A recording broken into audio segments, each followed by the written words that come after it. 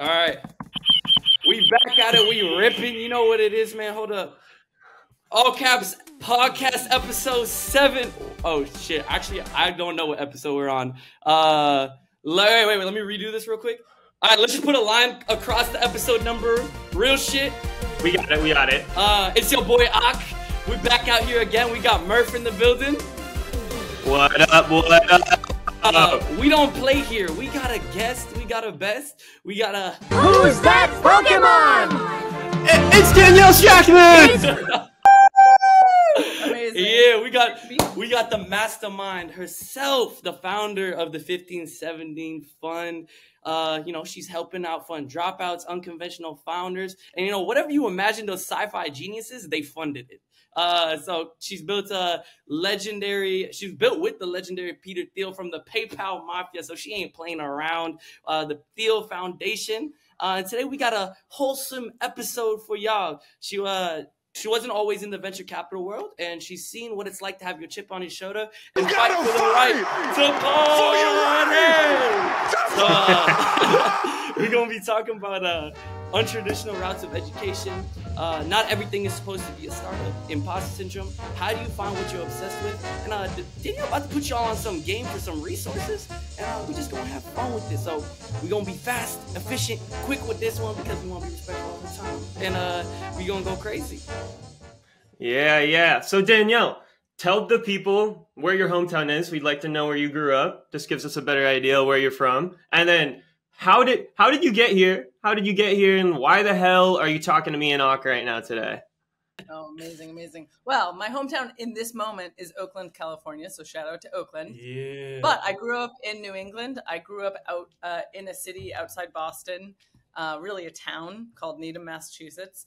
And there's this phrase, once a New Englander, always a New Englander. And I always thought that would be me.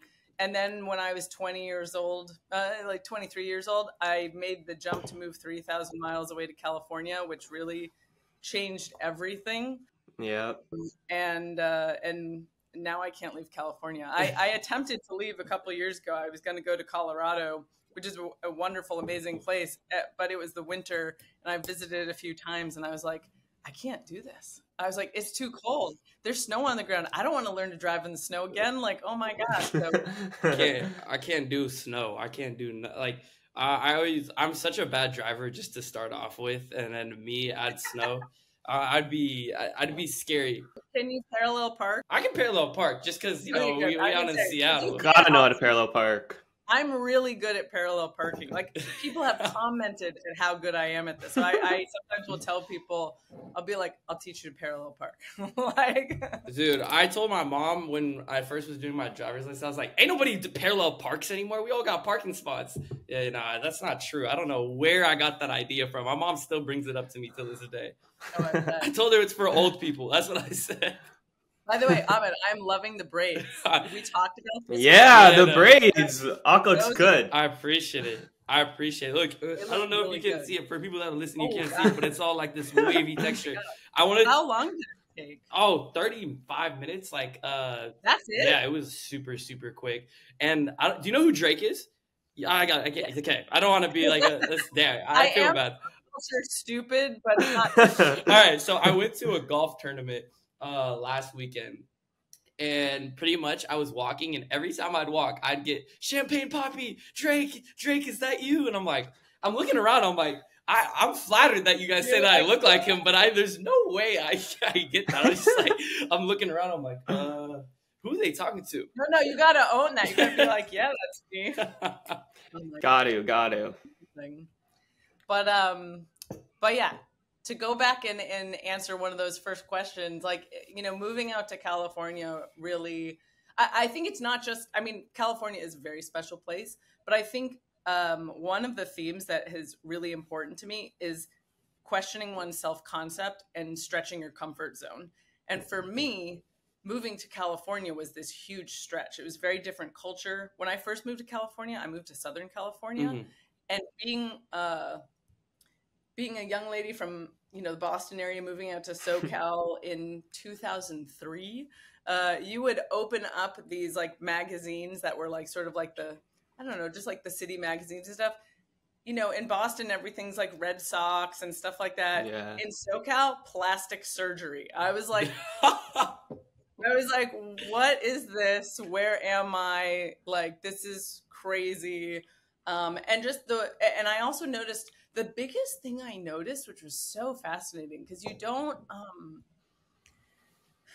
the things you're used to, you don't know what you're getting used to when you're getting used to it. So it's like a fish in water. Yeah. And there's something, for me at least, and I think it's still kind of like this, but so people are free to disagree. But where I was growing up in the Boston area, a lot of the conversation is about the past. Boston and New England are very rooted in the past and history. And I love that. Like, it's really, really lovely. But what I noticed when I moved to California was everything was about the future. Hey, what are we doing 5 years from now? And how are we going to make a difference in something? And it was like it was a very different way of thinking. And when I was on the East Coast, it was more like sort of complaining about things that had happened in the past is kind of more of the normal, like, cultural conversation. And so it was like this huge game changer to go from a place where the conversation was about the past to a place where the conversation was about the future.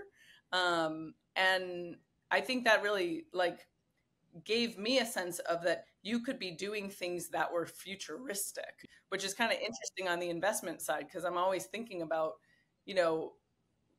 founders come to us with all kinds of ideas, and it's like, yeah, they're painting me this picture of the future of something that could be. And if I had stuck with my, like, I always say I'm East Coast on the inside and West Coast on the outside.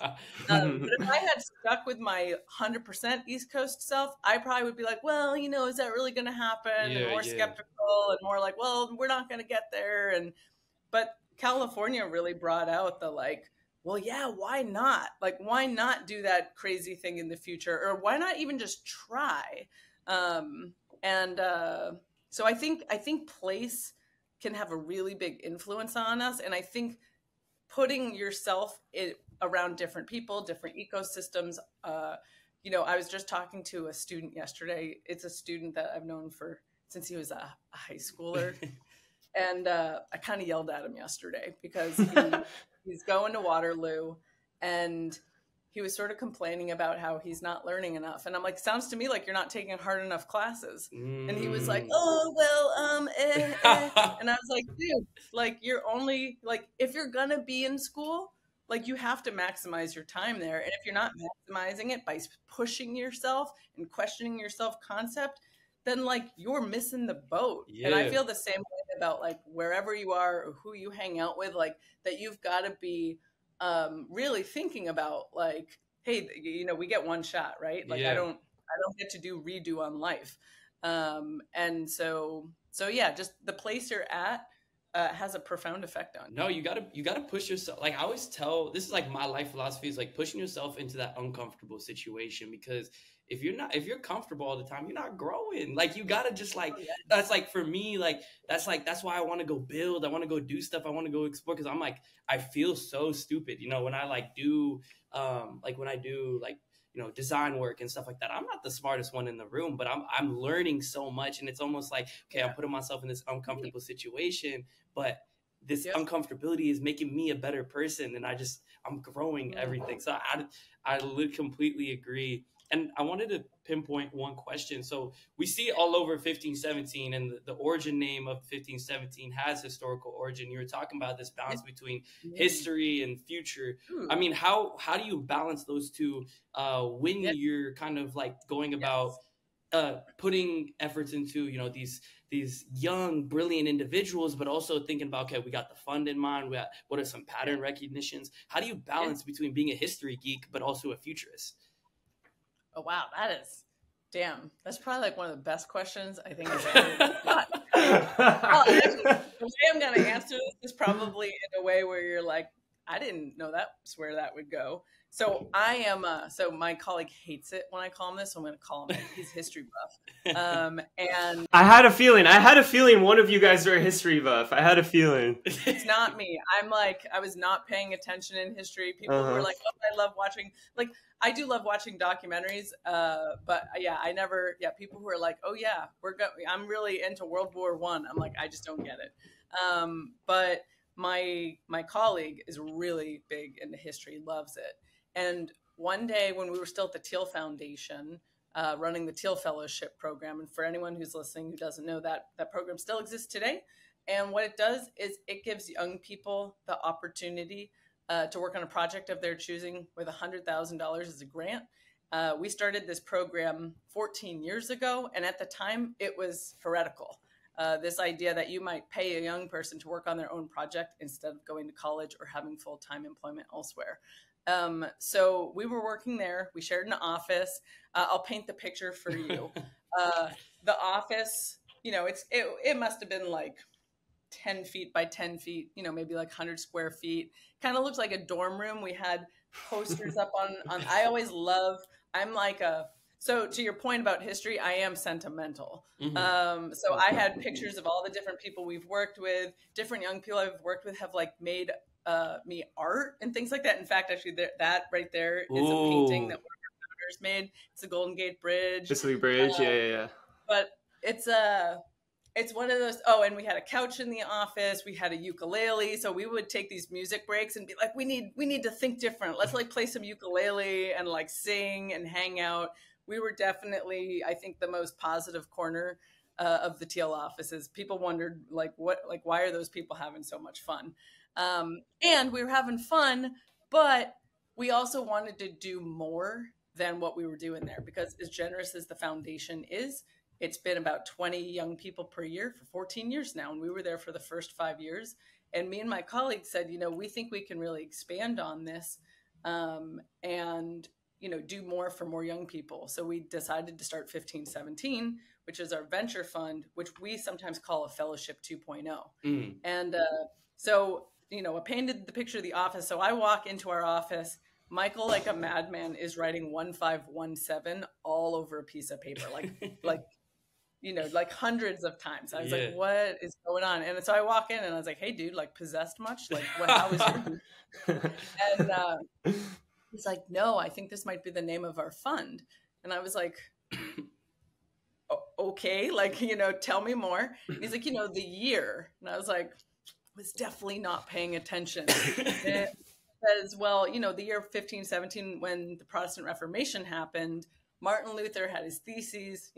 Some people will joke today and say it was the first listicle, and nailed it to the church door, saying, and it was in protest to say, hey, people shouldn't have to pay for a relationship with God, basically. You shouldn't have to pay to get into the kingdom of heaven, because that's what the church was doing. That's how some of these big cathedrals were built, was like, okay, we're gonna say, hey, give me some money for this.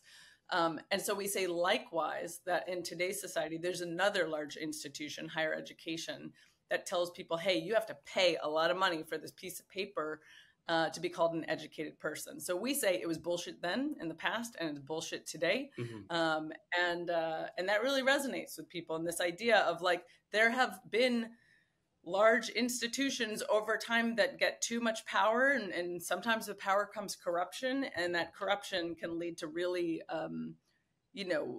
poor outcomes for individuals and society and, other institutions. Mm-hmm. And so that's sort of that historical tie-in. So I would say, my colleague Michael is definitely the historical tie on the team. I mean, he's so deep in that space. He wrote a book called Paper Belt on Fire, and it has all these history references in it. And we were walking through Hong Kong at one point, and he's writing about us being there, and he's using all these different historical references. And I was like, were you really thinking about this while we were walking through Hong Kong? And he just he's like, yeah, definitely. And I'm like, what? Yeah, he's like, I'm scheming. Yeah. So I think we think, he brings that perspective in a lot. And for me personally, where it comes in is that, we're all kind of standing on the shoulders of giants, where everything that we're doing today is because of the people who have come before. So there's a lot of profound respect there for what other people have had to do, so that, we can move forward with progress and technology today. But yeah, I do wish I knew more about history myself. Someday I'll watch all those documentaries that I should have watched 10, 20 years ago. little AP World History crash course right there for anybody that wasn't paying attention in sophomore year, whenever that happened. How about for you guys? Are you guys in history? Nah, not at all. I mean, I just appreciated, like, we were checking out your Instagram and everything has like a historical reference there, and I was like, okay, like clearly somebody at the 1517 fund is a history buff there. I'll give you another insight. So a very good friend of ours who was a Teal Fellowship finalist in the first batch is she's the one who runs our Twitter and our Instagram, and she is a nerd's nerd. Like, oh my God, she knows about everything, and I call it, she's a great spelunker. Her name is Anna. Yeah. And she loves to go spelunking on crazy ass topics. And, sometimes we have a chat that we have open that she'll say like, oh, this week I'm thinking about like, that we'll go down this rabbit hole over here. And she's so fun. She's always like checking with us. Is that okay? I'm like, yeah, of course. They're like, you don't have to ask permission. Like, just go do it. But yeah, she is, one of the most well-read, researched people that I've ever met. And so it's just so charming and she loves visuals and she loves art. So she's always finding interesting tie-ins. And yeah, people are often like, who on earth is running your social media? I'm like, the best person ever. And she really runs it from her heart and a place of passion, and not like, oh, here's how we're going to get all these views. It's more like, we're just trying to be ourselves online. No, thanks. Shout out to her. I like the Twitter. It's engaging. It's different. It's one of those scroll stoppers. I'm not gonna lie. I've been, I was like, I follow you guys. So with like on Twitter, it's like when you're scrolling through all this like feed, and it's just like all this motivational stuff, and then finally I get to see something new, and it's like, okay, that's fine. That's cool. I like that. I like a scroll stopper. I've heard that. I haven't thought of our stuff as like that. That's nice. The scroll stopper. Well, I want to come back and touch upon kind of like your experiences growing up. I think this like really relates to a lot of students, in a sense that, when you were going into school and you were talking about going into topics such, I believe it was neuroscience when you were talking to me about it. And you felt this like kind of feeling of pressure, like, do I want to go here? Do I need to go to school? How did you deal with that? And how did you deal with like the balance of like, okay, I'm here to be curious and learn, but I also maybe want to go do something in the real world. And, where does that balance come of finding what you're obsessed with? And if you don't know, where can you go find that? Yeah. Wow. Great questions. So yeah, growing up, let's see, I'll never forget, I got into the school that I wanted to go to, which is this all women's school called Simmons, which is right outside Boston. And I remember there's thinking about what you think you will do, or what you want. And then there's the actual lived experience of it. And I've noticed how often and we saw this with the Teal Fellowship too. Sometimes Teal Fellows would get a Teal Fellowship and they'd be like, oh my God, now that I actually have it, now I really need to think about what I'm going to do with it, not just the thing I thought I would do with it. And it was kind of the same way for me getting into college, where I remember opening up this acceptance packet and saying out loud, gosh, I don't know if I want to go. And it came with mostly a full ride and everything. And, I grew up in, a single parent household. My dad was around, but, my mom was the primary raiser, if you will. Yeah. And my family, we're all really hard workers, but I don't come from a family of academics. I was going to be the first person, one of the first people the first person in my direct family to go to undergrad. And even within the extended family, I was going to be one of the first to go get a degree and things like that.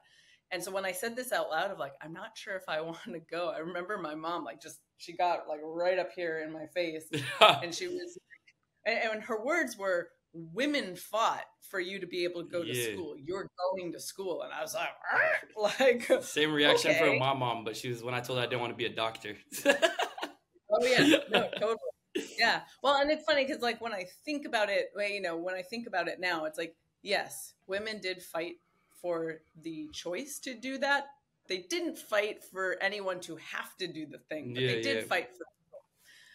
But I was not going to argue that with my mom when I was 18 years old, and so I ended up, enrolling in undergrad, and I still remember these different times where.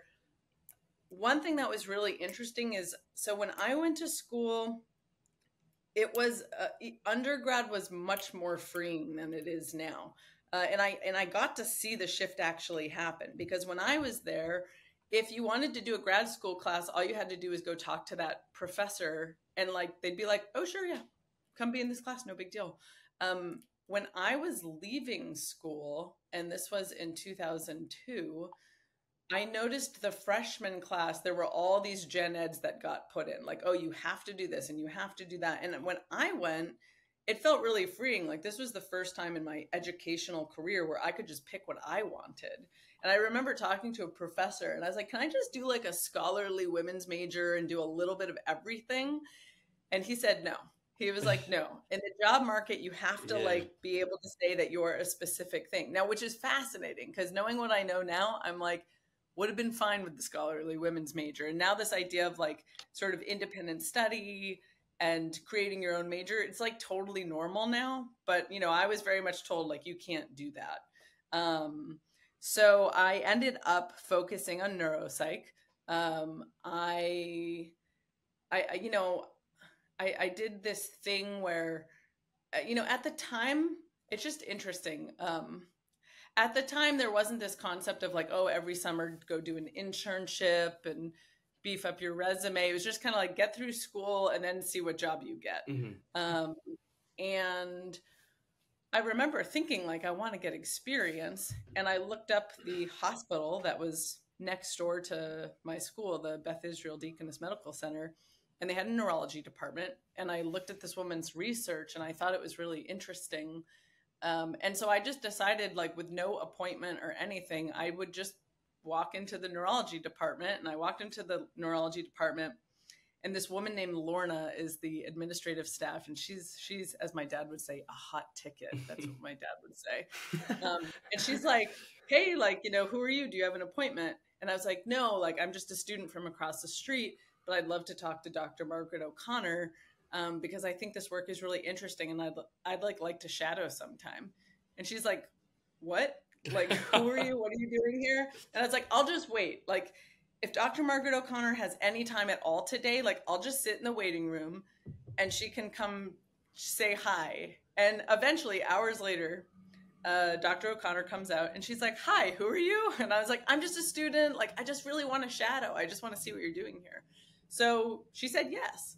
And so sometimes just showing up someplace and putting yourself out there, and not, I wasn't asking for permission. They had never done an undergrad internship ever, and which is hilarious. I remember she told me, she said, we don't, and this is after I had been shadowing for maybe a month. She says, we've never done an undergrad internship because usually undergrads don't know how to dress for the role. People come in here looking like they're going to a concert on a Saturday, and, this is a hospital. And I always, very conservatively, and at the hospital was very, just buttoned up. And she's like, oh, like, you're great. Like, you know how to just kind of slot in. And I was like, okay, cool. So, sometimes you got to dress for the part. But that got me down the neurology path. And I worked there for a number of years. And then actually I ended up being the one to train a bunch of grad students, which was really charming because I was the youngest person in the department. I learned a lot about even office politics, because I remember there were these schisms between the admin staff and the doctors, because, doctors are like, I'm hot shit, and admin or something. And so Lorna, I hope Lorna's, I haven't thought about Lorna in a long time. I wonder what she's up to these days. Really sweet lady. But she'd be like, oh, and she had a nickname for me. She called me Baby Bird. She'd be like, Baby Bird, come here. And I'd be like, oh, hey, Lorna, how's it going? And Baby Bird, you go talk to the doctor about this thing. And then she made me be the messenger going back and forth between the doctor and the admin staff. And so I learned a lot about office politics. It was interesting. But I learned a ton there. But what I also learned over time was that as much as I loved being in that environment, I figured out it wasn't the thing that I wanted to do forever. Like I noticed after I finished school and I was still working there and also working in a research department, that I was really good at it, but I wasn't passionate about it. It wasn't like I was reading neurology books in my spare time or anything like that. And I had actually signed up to go to grad school. I got into grad school. I was going to be the first person in my family, you know, to potentially get a PhD and all this stuff. And then I jumped off the train before I even enrolled in school and said, like, you know, if I remember telling myself, like, if growing up means putting your feet on the floor and like not enjoying what you're going to do. Now I'm a realist and a capitalist. I'm not one of these, like, do what you love. I'm like, yes, do what you love, but you got to make some money. Yeah. Like it's got to be both. You got to figure out how to support yourself. And I figured out that, you know, getting up and what I also learned in the research department was that research was not what I thought it was. I thought research was like working with patients and, you know, being able to see like a light bulb go off, and like, bless researchers, because the delayed gratification you have to be a researcher is super intense. And I remember I worked in a windowless room with two other hospital techs, and my job was mostly faxing paperwork to NIH. And I was like, this sucks. Like, this is not what I thought research was. And, you know, so it's really just kind of dry work. And I figured out, like, okay, this is not for me. So I got off the educational path at that point, and also got off the neurology path, because I wanted to see more of this, like, light bulb go off for people. And for me, that was in teaching. And I had been a tutor from the time I was even in high school. I just always loved teaching. And so I jumped off the neurology train and started a tutoring business, and said, like, you know, I love watching that, like, aha moment. And even, you know, when I was in office hours at UW and stuff like that, where we met, it's like, you know, there's a lot of parallels with what I do now, where I get to watch that light bulb go off for people, you know, and then they go run off and do something with it, and super exciting for me. So I know that was a long story, but I wanted to flesh that out a little bit for you guys. we gotta give the whole background. Yeah, definitely. And from tutoring, and you can dive into this more, you founded your own school, Innovations Academy in San Diego. And the specialized thing about that school is I was project and student-led, learning based, I guess, if I summarize that well. And I'm curious, in public university like UW, you don't normally get into those type of classes until junior and senior year. And I think those are the most valuable classes. Ahk's taking one of them right now. We have this entrepreneurship class. And it's real world. It's scrappy as hell. You got to get out there and sell. You can't build a software company in the class, but like it's a lot of product, consumer-based projects, and you just get out there and learn how to sell, basically, which is awesome. But what would sucks that you had to wait till like year 3. Yeah. And this is what I've noticed. It's like when I was in school, it used to be very different, where it's like if you wanted to take that like higher level class, you just went and talked to the professor and they were like, sure. But there seems to be this incentive, I think, for school to now dictate. I mean, it's a lot more juvenile of like, we're going to tell you what you have to do first. And college didn't used to be that way. I mean, with those strict structures, how do we not kill our curiosity as youngins? You know, like, I feel like it's so, because, you know, the pressures of everyone, at least around me and Murph, being like, oh, you know, to get into the startup world, the VC world is so hard. Oh, why don't you go here? Why don't you go here? How do we not kill our curiosity while we're young? I think it's a good question. I mean, I think first of all, noticing like that there are systems out there that like its whole job is to kind of be a wet blanket or pour water on that is like really, really huge. And the second, I think, is to continue the things that you are curious and passionate about, and just, you know, be like, all right, fuck it. Like, this is what I need to do. It's interesting because like, I think that human beings are born naturally curious. Like, I don't think, you know, when people are like, oh, how do we make people motivated?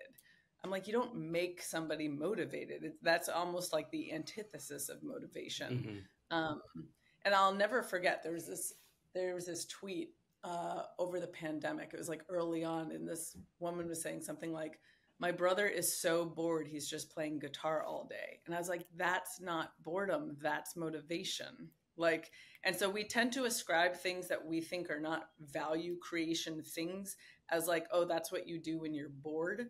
And only like the serious stuff, like that could become a job that you do because you have to, seems to be like more valuable in the adult world.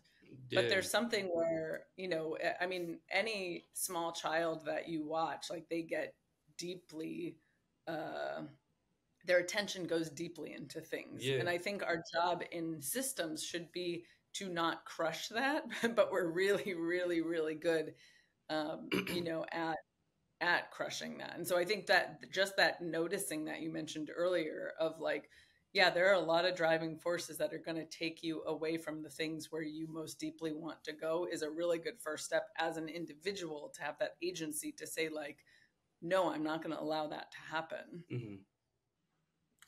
I think this might be a good time for you to give some resources, I guess, to our listeners of how, because there are resources out there, but it may be hard to find, especially when you're in an environment like we were talking about earlier. Like your environment is a leading factor of how you make decisions, kind of, and what you choose to do on a day-to-day, on a yearly, career-wise basis. So what are some resources that you may know of within your own network and maybe outside that you would recommend to students? Yeah, you know, I think one of the things is that I think a lot of people are really looking for permission. They're looking for someone or something outside of them to say, you know what, you're great, or the things you love are great and are worthwhile. And it's hard to find those things. So one thing is sometimes even just finding those personal mentors in our life, like the people who are going to really uphold like, hey, what do you want to do? And who do you want to become? Like if you have that kind of person in your life, like hold on to that, number one. And if you don't have that kind of person in your life, trying to find that kind of person, you know, sometimes those are teachers too, like the people who see something in us that we don't even see yet. So I would say hold those people close and try to find those as much as possible. And then on the resource side, you know, at 1517, we have some things that we use to do this. One is our grant program. We have a grant program called the Medici Project. And I sometimes call the Medici Project a fairy godmother moment where I meet someone on a campus and I just think like, gosh, like this person has like this like energy and enthusiasm for something. And I want to know how some resources will help them. Because I think for young people, they're used to being in this rat race of winning prizes against each other, like against your own cohort. What you're not used to, though, is someone saying, cool, you did this stuff in the past, you know, that's fine. Tell me what you know, back to the California conversation. What do you want to do in your future? And how might something like $1,000 help you with that? And it's been really fun for us. Like we've given out grants to young people who have started companies with the money. We've given grants out to people who have, you know, started like projects. Like we use the word projects a lot because we are not wedded to like where it goes. I gave a grant to someone once who wanted to build a unicycle. He was just like, I really want to build a unicycle. I really want you to build a unicycle. Like, you know, so that's like obviously like not startup oriented, but we want to give people the ability to build and make and really learn something that they can't without those resources. So that's one. I also really love the Emergent Ventures grant program. You know, it sounds sort of like an investment because it's got that word ventures in there, but it's a grant. I think the smallest grant they do is 5,000, and you know they go quite large from there. And the application cycle is really quick. I think most people hear back within 2 weeks. And so programs like that, where they're going to give you some form of a resource to move forward with something you want to try out or a project, I think can be really, really powerful.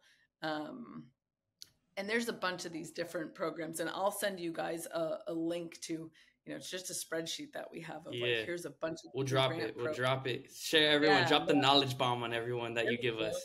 Well, because I think it's one of those things where if you don't know these things exist, then you don't even know to look for them. I mean, and I want you to like, we talked about this earlier, just got like off recording. Like, why is it important that like because I feel like there's this pressure, you know, with a lot of people like, oh, I have to make that next Figma, the next Ethereum, you know, where, you know, doing all these kind of like, oh, I got to be this next startup. Why is it important to just kind of like almost just have fun and just build side projects?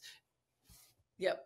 Well, I can tell you from experience of working with, Dylan from Figma and Vitalik from Ethereum that like the thing that got them, or at least one of the things that got them to where they are today is being super curious and just building projects and just starting with things and seeing what would happen and giving themselves permission to do that. And so I do think it's an awfully high bar to say, like, I want to be the next whatever that big thing is. And I think it's really good to have aspirations and goals like that.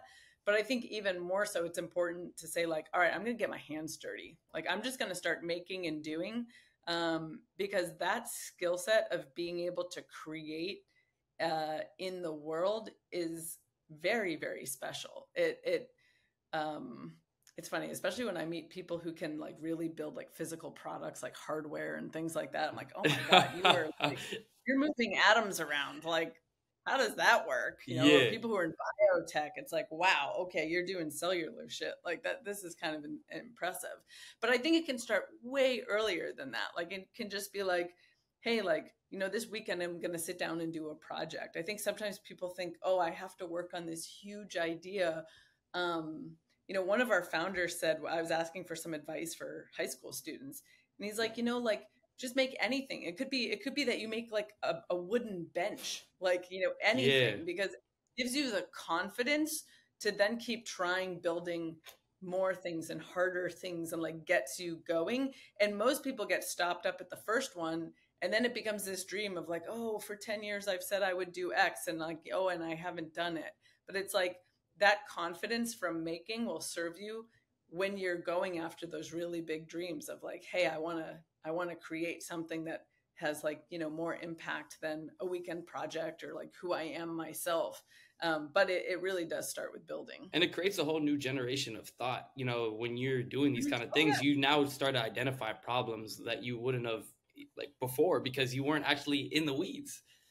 That's really, that is really, really, really smart. And that also goes back to this idea of, one thing we tell our founders and just the people we work with in general is that reality is the best teacher. Like you could think about something all day, but it's like, okay, put it into reality and you're going to have experiential learning, which is a whole different ballgame. And I want to ask one last question before we go into flip the script on you. I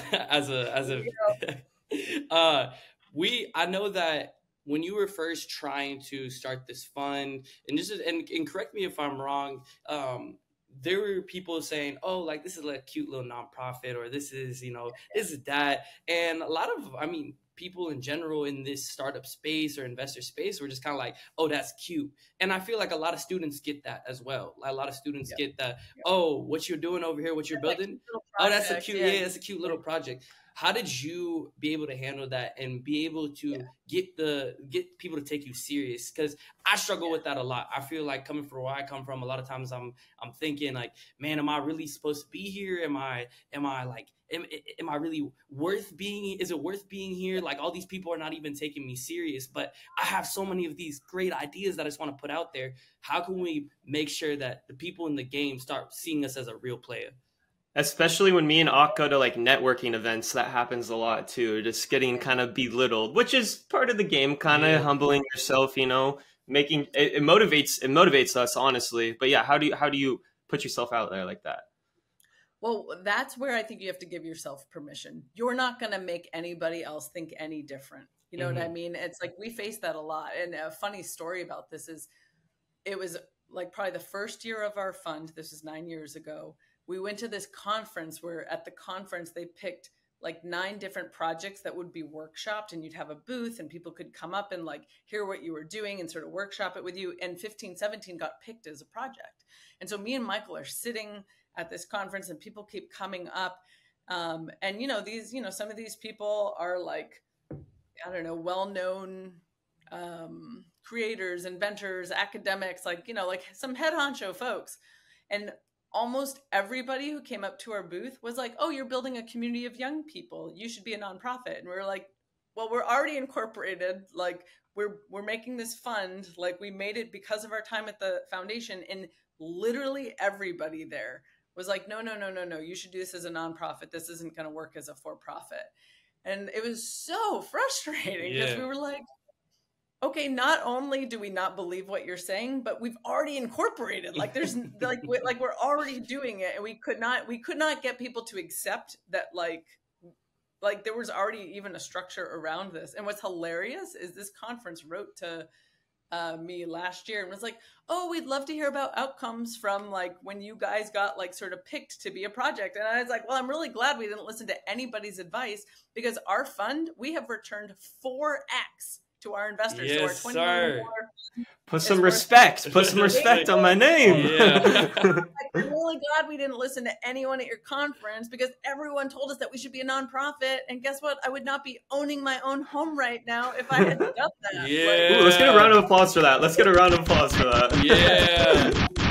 So the thing is that like people on the cusp, you might change their mind. You might be like, oh, okay, I'm taking you seriously. But like what I have to say about like going out there in the world and like interfacing with people who don't get it is move on. Yeah. Like the people who are going to get it are going to be so much more, they're going to help you. They're going to motivate you. Like, and maybe those people are few and far between, but like, it's better to spend your time with those folks than to like be at a networking event and like argue with someone for an hour about why you're legit. Yeah. Like that, like waste of time, game lost. And so, you know, I do think that sometimes, you know, the proof is in the pudding, and you can use that fuel of people not believing to be like, oh my gosh, actually, I am so like this. If someone tells me I can't do something, I'm like, watch out. Like, I'm going to get you. I have a really funny, simple example of this where at the beginning of the pandemic, we had an office for 15-17, but we clearly didn't need it anymore. Mm-hmm. And so I have a Honda Fit, small little car. And I told my colleague, Mike, I was like, okay, yeah, I'm going to bring my car and we're just going to pack up the office and get the hell out. And he's like, we can't fit everything in your car. And I was like, yes, we can. And he's like, no, you can't. And I was like, I am a Tetris master. Like, watch me. And I have this great photo of, I mean, we had shelves, we had chairs, like we had things that really we should not have been able to fit. And not, you know, to give some, you know, credence to this. Yeah, it was difficult to pack the car, but I got it all packed. We have this big, like 15-17 sign in the back window of the car that someone had made for us. And I had like this little pile of stuff left. And he's like, okay, well, what are we going to do with this? I was like, sit your ass down in the car. And he sat down and I put it on his lap and I was like, this is where this goes. And then we drove away. So yeah, if someone tells me I can't do something, like I go crazy.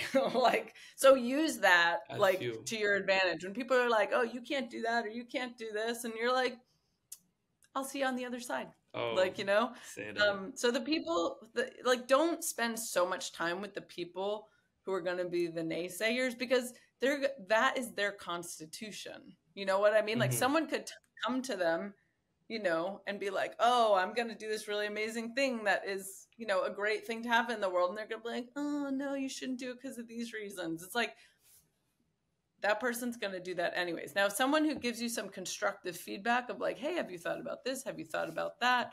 What about this? What about that? It's like that person is engaging you in what you're doing. And I think that's helpful. But I would say for the people who are just the naysayers, like move on, like at events and stuff like that, just be like, I'm good. Yeah, word. Okay. No, we appreciate that. I think a lot of people you dropped, that was some fire stuff. But we're glad we did not become a nonprofit. We're running out a little bit out of time. We want to be respectful of your time, but we got to flip the script. So what are we going to do? Let's do this. All right, I'm ready. I'm like getting a pen. I know. Yeah, get a pen and paper. Get a pen and paper. All right. I'm ready. You know, I got it. I'm like, okay. So pretty much what we're gonna give you a random topics, and you're gonna pitch us a startup idea. And we ain't not playing nice. We're gonna be playing like the mean VC. I'm scared. So pretty much we're All Caps Capital, and we want, and our theme, and every venture capital firm has a theme. So for everyone that's like still learning about this space, and our theme is you got to give us the craziest idea possible. Like we just want wild, and we want you to pitch us, and we'll determine if you get funded or not. And if you do, I'm ready. We'll try to send you a little stuffed animal called Caps. I don't got it on me right now. I gotta order that little guy, but we're gonna give you that. So, Ryan, do you want to introduce the problem, the 3 technologies that we only invest in, and some of the rules that we set for her? Yeah. So our problem, we got a society of big frogs, human-like frogs. We're living in an alternate universe here. And they smart and they got cash now. They got an economy, but they can't stop with the hawks from messing around with their turf. They're on their turf. Like the animal, you know what I'm saying? Yeah. Yes. Yeah. And then, so that for the technology, the king frog is our limited partner, short for LP. You know how we normally say that. He's the big boy that gives us the money to invest into the people that we want, or the technology. And we don't want to make him mad. We can't piss King Frog off, or it's off with our heads. You know, so our lives are on the line, Danielle. Our lives are on the line. Life or death. Life or death. I'm feeling the pressure. Okay, and the three technologies you have for this problem are video calling, teleportation, and exoskeleton suits. So frogs are trying to protect themselves from the hawks, and you have video calling. One of the technologies is video calling, the other is teleportation, and the third is exoskeleton suits. And I have to use all 3 of these technologies in the product? You can use all 3, or you can use a mix of them.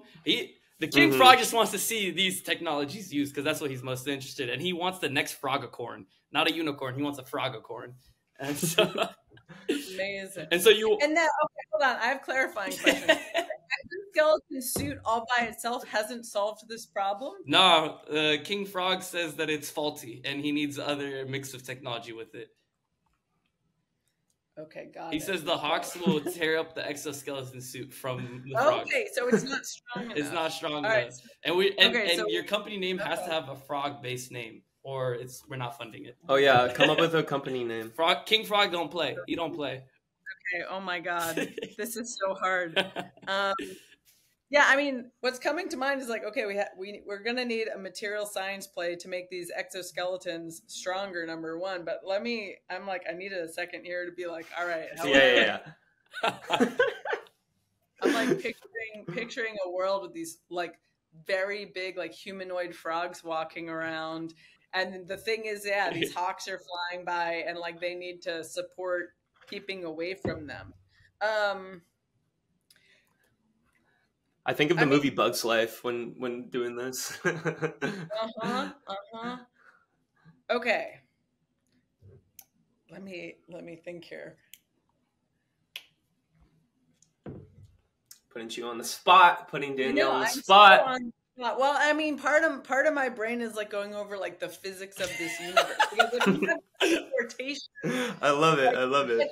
Okay, hold on. Let's back the teleportation up. Is the teleportation only within the current world? It's like, okay, we're in Frogland, and if we do teleportation, it's like you can get from the lake to over here, but it's not like time travel. No, it's not time travel. Like you enter a portal and you exit a portal, and it's in the same world. Yeah, they're like 2 portals in the same world, so they might be able to portal from the ground to the sky, catch the hawks off guard. I'm not trying to give you like, ooh.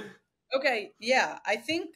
Okay, what I'm sort of putting together, I don't know quite how this works, but is that, the frogs have these exoskeletons that they can wear. There have to be some material science changes to make these suits stronger, but redundancy within technology is often important. So the redundancy effect I want to add here is that, let's say like there's like a super massive hawk and it can like, grab with its talons and be like, okay, sure, I'm going to just hold on to this exoskeleton, like carry you away. What I could see happening is something where there's something like sort of shield-like about the exoskeleton where it can open up one of these portals. And instead of the frog, because like what you don't want to have to be doing with teleportation is be like, oh, I'm doing my King Frog thing, and now I have to always be hopping into portals to get away. But what you could do is you could make something on the suit where like, if the suit itself doesn't protect you, it like opens up a teleportation portal and the hawk goes into it. And it always, I love it. I love it. I love it. Yes, no, hold on. It's developing more. Okay, no, okay. I'm gonna add in the video call. It's happening. So what happens is with the portal, it catches the hawk, and the thing. Okay, wait, no, it's getting better. So the thing about, because at first I was like, well, why wouldn't just the exoskeleton work? But the thing is that the exoskeleton and the teleportation work together, because like you don't want to just be like, oh, that hawk didn't get me. You want to put it somewhere. Yeah, you want to get it out of there. Get it in the dungeon. Yeah, exactly. So you have like, some like basically like hawk zoo where that portal goes to. So any hawk that attacks you, if it gets close enough, a portal opens up around you that you have engaged with the exoskeleton. It pulls it into that, and then there's a video feed from that like zoo place, so you always have your eyes on like how many hawks are in there. The king frog's just like holding his stomach, just laughing. Now, if the king were really smart, what he would do is he would be like, okay, I'm gonna actually try to taunt the male hawks and catch them first and like get them away, so then like they can't breed more and like have more hawks, and then you have all problems. But yeah, that would be my idea, is like an exoskeleton that has stronger materials on the outside, but we have redundancy and also safety with some sort of teleportation shield that will like pop out, that instead of sucking the frog somewhere, it like sucks the hawk into it, puts it into some like hawk zoo somewhere where you can kind of keep track of them. Okay, what do we call this thing? We call this, and it has to have like an. I can't believe you just put all of them together. That is insane, in under like 5 minutes too. I mean, you guys gave me all the stuff. I just needed to be like, okay, how does this work? And my brain first went to like, oh, maybe the frog hops into a portal, and I was like, it would be a terrible life if your whole life was spent like escaping hawks. I'm just thinking of the frogs with like portal guns just shooting into the sky. That's it. I like the portal gun. That's kind of cool. It's like snap, you're like boom. I'm trying to think, what do we call this? Like I think it has to have the word like, it has to have like amphibian in there. How about, hold on, I'm trying some things out on paper. Hold on. I want to look up, I love etymology. So I'm like looking up, hold on. You're doing it in the very smart way. I would just be frog names. No. Oh yeah, of course. Okay. Ooh. Of course. Play on words. Okay, so. Oh, interesting. I'm still in shock you could do that. I was never thinking that. Yeah, we thought we got you. I mean, crazy impressed. Crazy impressed. We're just putting it together. Yeah, I'm like trying to, the name part's gonna be tough. It's like, yeah, porta suit doesn't sound so good. That sounds too much like that sounds like a restaurant. This is like not so good. Porta suit. Okay, hold on. Oh wait. I got a better idea. Let's see. Do they? I was just looking up like a hawk trap. Turns out there are hawk traps. I did not. I'm learning something new today. I did not know that. The name part, that's going to be tough. That's going to be the hardest part. Part of me wants to go to something that's like hawk capture, but something about the amphibian protection. But I'm not there yet on the name, but I've got my idea down. Okay. I mean, it's also, you also threw in like a consumer entertainment aspect of watching the hawks being trapped, and it's just, you threw in all these different types of. Yeah, it could be like Hunger Games. People cheer. It's just an arena of just frogs. Just we got another one. And maybe, actually, I could imagine on that sort of like Hunger Games side of things, like the amphibians could try to taunt like the largest hawk they could, because maybe you get bonus points for catching a particularly nasty hawk where it's like, oh, that one's like 10 pounds heavier than the other ones. Cool. You got to make this. I feel like we just TV show. I feel like we just came up with like a Scooby-Doo episode right there. Oh my Yeah, gosh. no, absolutely. Well, and now, there's a lot that could be entered into like Mid-Journey here, or you know, the video. Now we get an AI into this. Yeah. That's what's about when we in the startup game. We gotta throw an AI. We just called this frog portal device.ai. Yeah, that's true. That's true. It's, you know, it's not worth anything. It says AI at the end. Well, let's scheme up, Murph. Do you think she deserves the investment? And does the frog? Are you kidding? Absolutely. Absolutely. Absolutely. Oh my God, what?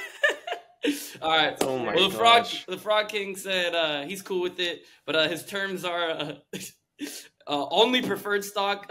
He wants double dipping. So when you sell the company, he wants his money back and plus more. He's just being greedy. He's just being greedy. You did great. I'll give him whatever terms he wants for this.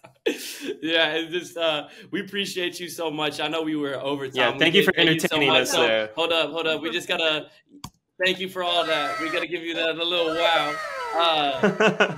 You're the best, and thank you so much. And like, I just want to say, you are the most empathetic and fun person in the VC world that I've ever met. And I can't thank you enough for doing this for us. And we hope you had fun and, you know, teaching everyone a little bit of everything. I know this was a quick one and we weren't able to dive deep. But if you guys want to learn more, I'll drop her Twitter. I'll drop everything, whatever social media she's on. I'm going to put it in the comments. Is there anything you want to shout out before we exit? Well, if anyone ever wants to get in touch, find me on Twitter, Strachman, or just email me, Danielle at 1517fun.com. I love hearing from people. And yeah, we'll make sure to drop the grant link as well so that people can find more resources. All right. Definitely. Well, we're going to be wrapping up on this. We appreciate you for your time, and we'll catch all y'all next time. Peace. Later.